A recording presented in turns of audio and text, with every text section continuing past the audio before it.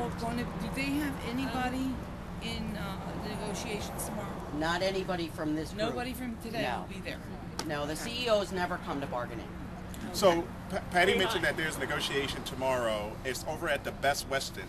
All right, everyone know right over here at the Best Western is where we're going to have negotiation for tomorrow. And on the 3rd, we're going to be over at the Comfort Inn off of 100th Street. We'll get and a the flyer. 10th and the 9th and the 10th, we're going to be back over at the Best Western. We'll get There's a flyer out there. But so I just wanted to, I think it was a great event. I feel pretty good about it. I hope you all do too.